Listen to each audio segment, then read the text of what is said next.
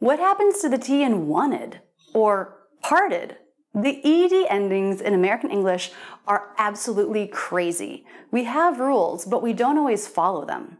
Today we're going over Rule 3 for the ED ending verbs. Don't worry if you missed one or two, you will not be lost here. These are the words where the ED ending adds not just an extra sound, but a full extra syllable. We're going to make sure that you know how to integrate them smoothly and perfectly into your speech so you sound natural speaking in the past tense in American English. Don't forget, if you like this video or you learned something new, please like and subscribe with notifications. It really helps. We did a deep dive on Rule 1. Final sounds in the infinitive is unvoiced, t, like in walked. We did a deep dive on Rule 2. Final sound in the infinitive is voiced. The ED becomes d, a D sound, like in seemed. Now we have one more rule, and it's short. There are only two sounds involved. The last sound in the infinitive is T or D. Then the ED ending is not just an extra sound, but an extra syllable. Need, a one-syllable word, becomes needed, a two-syllable word. Correct, a two-syllable word, becomes corrected, a three-syllable word. This ending syllable is always unstressed. Today we'll go deep on Rule 3. What exactly does it mean? What are all the cases? And how can you use this to sound more natural and relaxed speaking English? With this extra syllable, we have the I sound, or you can think of it as the schwa plus D. The ending D will always be a flap sound when it links into a word that begins with a vowel or diphthong. For example, ended up.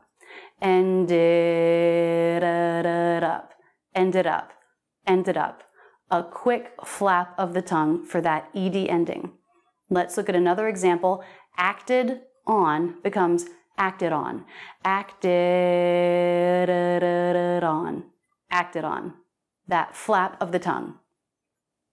At the end of a thought group, or when the next word begins with a consonant, that will usually be an unreleased D. That means we make a sound in the vocal cords for the D, but we don't release it, d. It's just d. For example, it ended. End of my thought group, I didn't release the D, it ended. That vibrating of the vocal cords for that voiced sound. Ended. Now, if it links into a word that begins with a consonant, we'll also make that unreleased sound. Ended my. Ended my. So it's not ended my, ended, ended. We don't release it. It's ended my, ended my, ended my. Releasing the D, ended my, is just a little bit extra. We don't want to make that much of the D. So we vibrate the vocal cords, but then go on to the next sound. Now, if the next word is you or your, you might hear the ending become a J sound. Ended your. Ended your. Great. But now let's look at some cases that affect the T or D at the end of the infinitive. So not the ED ending, but the T at the end of the word heat, for example. Heat-id does not equal heated. Because the rule for the T is that if it comes between two vowel or diphthong sounds, it's a flap T. So it's not t, heated. That's a true T. It's heated. Da-da-da-da-da. Heated, heated. So any word where there's a vowel or diphthong plus T and then an ED ending, that's a flap T. Heated, dated, noted, waited, da-da-da-da. All flap T's. The flap T rule also applies when the sound before was an R. So R plus T plus vowel or diphthong is a flap T.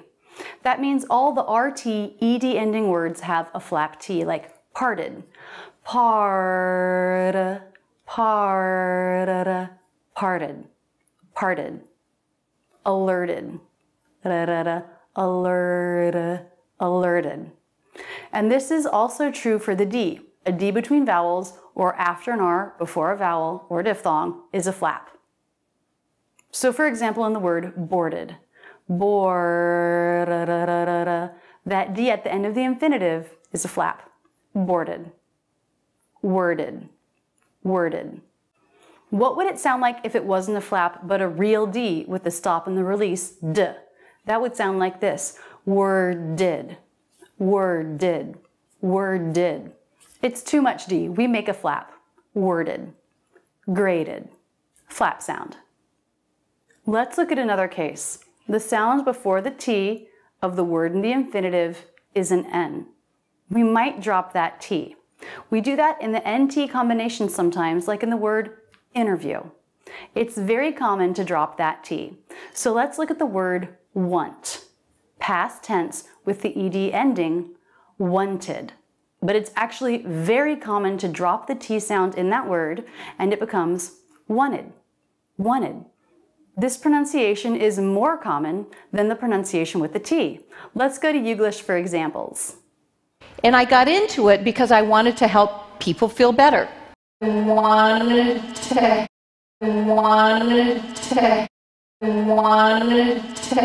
You had something you wanted to accomplish. You wanted. Wanted. Each one with no T sound at all. Isn't this interesting? It's the T at the end of want that puts this into rule 3 because the final sound is the T, but we don't even say that. This is true also of the word counted. You'll often hear that T dropped, counted. Depending on how you counted it, between 30 and 60 mobile engineers counted it.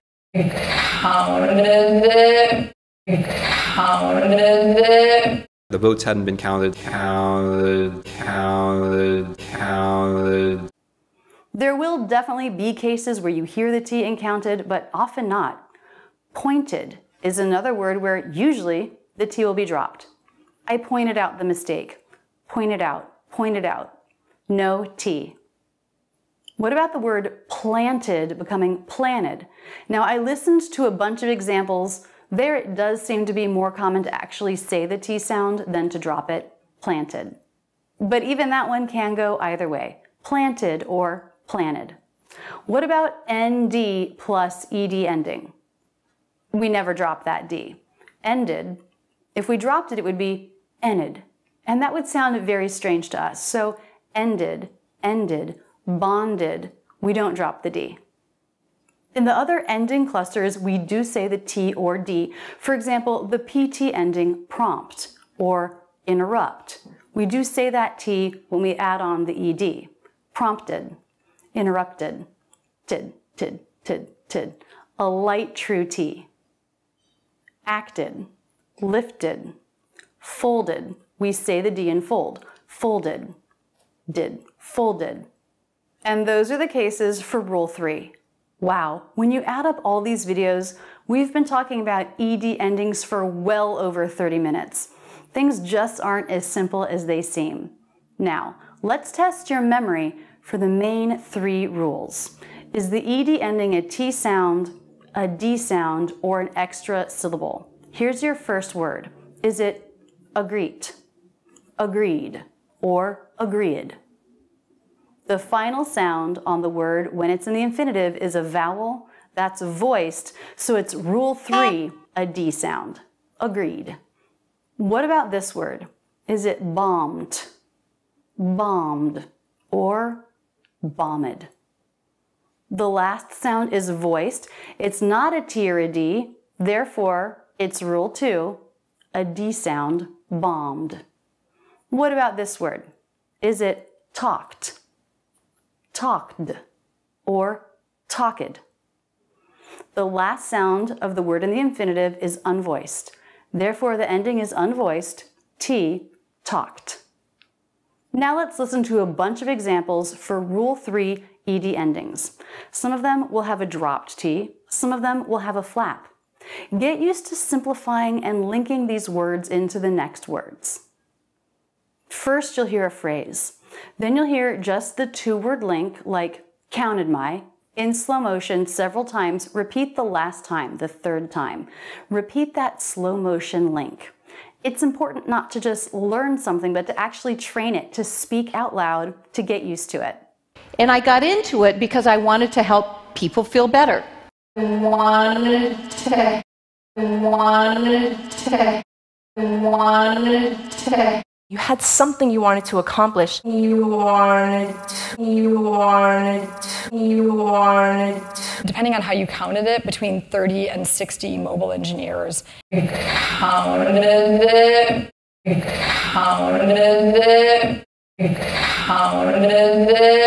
The votes hadn't been counted. Counted. I think that the landscape has changed from when I started.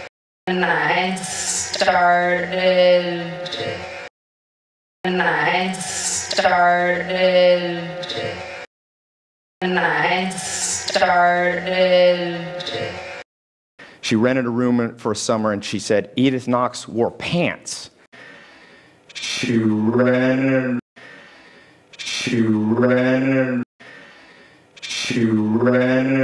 They're then able to choose whether they would like to view the most noted. I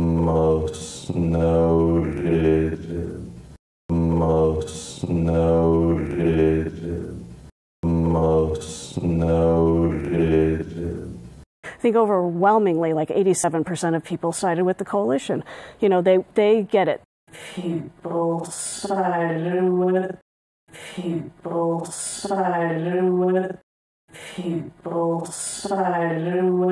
Which guided a lot of my decisions.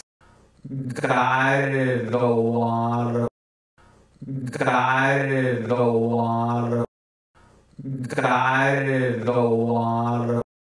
Now you could prepare a lecture on how to pronounce ED endings.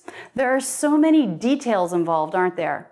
The playlist for all 3 of these videos is here for your reference. You may find that you want to watch them several times to really get all the rules and pronunciations into your brain. Thanks so much for sticking with me. Be sure to check out this video next. Also, check out my online courses at Rachel's English Academy. You'll become a more confident English speaker. I make new videos every Tuesday. Be sure to come back next week to watch more. I love being your English teacher. That's it, and thanks so much for using Rachel's English.